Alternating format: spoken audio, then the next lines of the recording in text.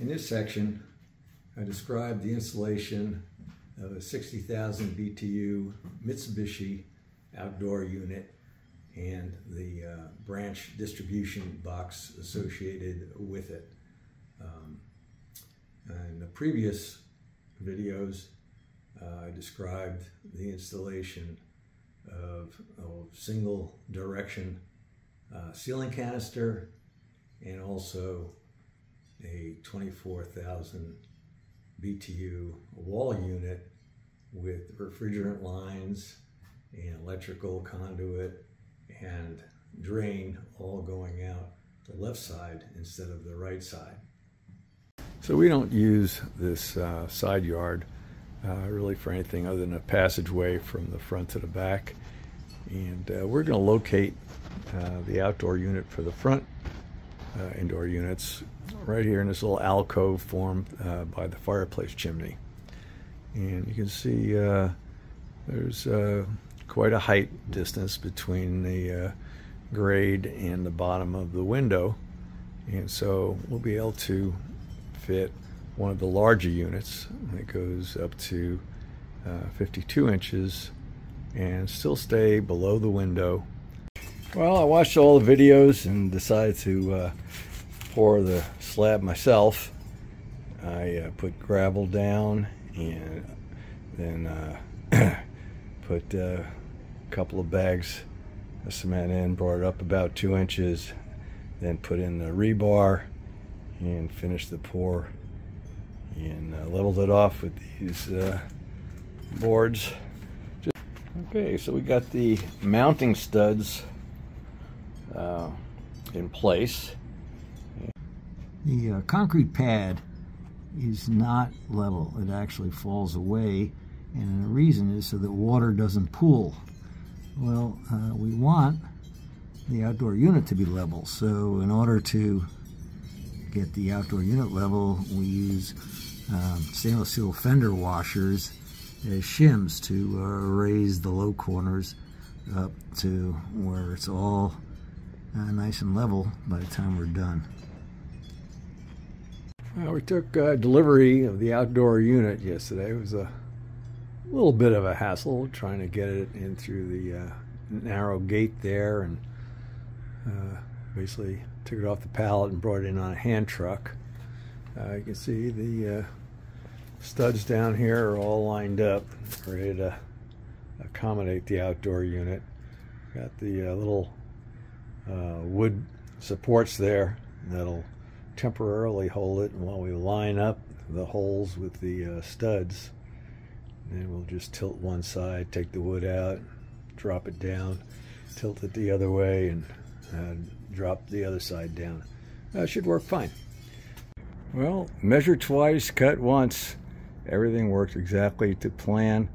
Here you can see how it lines up with the chimney. The vertical is true. And then if you look at the top and compare it to the bottom of the window, it's perfectly level in that direction as well. And it's secured. So to use this distribution box outside, you have to close it in a NEMA box to keep it waterproof or keep the rain from going and ruining electronics. Unfortunately, it wasn't exactly a perfect fit. The screw holes, which it tells you how to screw it in, which order, for the bottom plate, up right behind the bracket for the distribution box. So I wound up having to drill a little hole and use a sheet metal screw instead of the screw threads that they originally intended. Took a little while to figure that one out, but we got there. So on a distribution box, it's good for 5 units, but they only give you 5 knockouts, which at first sounds right. 5 indoor units, 5 knockouts. However, you need another knockout for the power from the outdoor unit and another for the communication from the outdoor unit.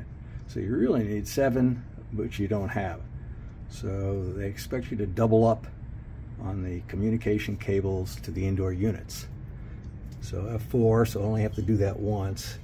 And I used a conduit type T body to make that not a connection, but to get 2 separate indoor unit communication cables in together and up into the distribution box. Before we close the branch box, we'll have to set the dip switch and the address. We'll be using ports B, C, D, and E, and not using port A. So in our case, the dip switch will have switch location 1 as off, and 2, 3, and 4 on. And the address we'll use is 0, 1. The range allowable is from 1 to 50, and the outdoor unit correspondingly uses addresses 51 to 100.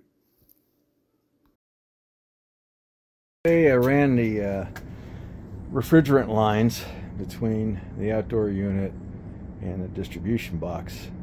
The 3/4 inch line, of course, is harder to bend and took a little more work and used the bender. And that's the one with the black insulation. I ran that one first, and then I followed with a 3/8 and just followed the contour of the 3/4, and it came out all right. And then goes through the back and it's nice and out of the way. I needed a 3/4 to 5/8 adapter. Distribution box ports 5/8, and the outdoor unit is 3/4. So there we have it. So the knockouts in the back look like this. There's basically a larger hole for the refrigerant pipes to come through, then a 1/2 inch and a 1 inch knockout for the power, main power coming in, and then the 1/2 inch is for the communication cable going back out. But since we're powering the distribution box from this outdoor unit, we need one more 1/2 inch knockout, and this one here in the front is just too far forward. So I'm gonna drill the hole. I'm gonna use a little punch to punch out 1/2 inch knockout here, and I'll allow all 3 to be towards the back of the unit.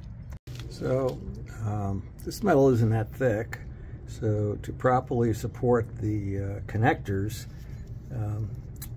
they do supply a bracket that goes on the back side and adds some extra meat to the metal to give proper support. And this one will go in the back. And then for this new 1/2 inch, I'll make another support bracket out of this 4 inch box cover with a 1/2 inch knockout in it, pretty standard, cost $1.50. Yeah, that should work out just about perfect. Okay, so here you can see the backing plate and the lines for the power going back to the distribution box. Okay, so the outdoor unit and branch box are all wired up, and as you can see, I can get here. I got main power coming in on the left, power going back out to the branch box on the next slot, and the communication cable on the 3rd slot. And those wires all go down. The power to the branch box comes out the side, communication cable out the back, and the power in from the disconnect into that 1 inch on the back. The address is set at 51. Remember, the outdoor unit is from 51 to 100. The branch box is from 1 to 50. We set the branch box at 1, so the outdoor unit is at 51. With everything hooked up, it's time to charge refrigerant. So after pressurizing with nitrogen and then pulling a vacuum, making sure it would hold, we broke the vacuum with refrigerant and then proceeded to add the additional refrigerant. We used about 20 ounces of refrigerant to break the vacuum to get to positive pressure. And here you can see we've added an additional 135 ounces to come to a total of 155 ounces, which we calculated per instructions for the length of the line sets and the installed indoor capacity. Okay, so the outside work is complete. We put the line set covers on, and the outdoor unit and branch distribution box are all wired up. The unit's operational. One hint that I would have with regard to the line set covers, you can see we got some pretty long lengths. They come in 8-foot sections. I would cut them in half and join them and use 4-foot sections. Getting a top cover on was a real bear. You get it to snap in at one end, and by the time you got towards the other end, the first end would pop out. It was a lot more aggravation than you would think. So if I had to do it over again, I would cut them in half.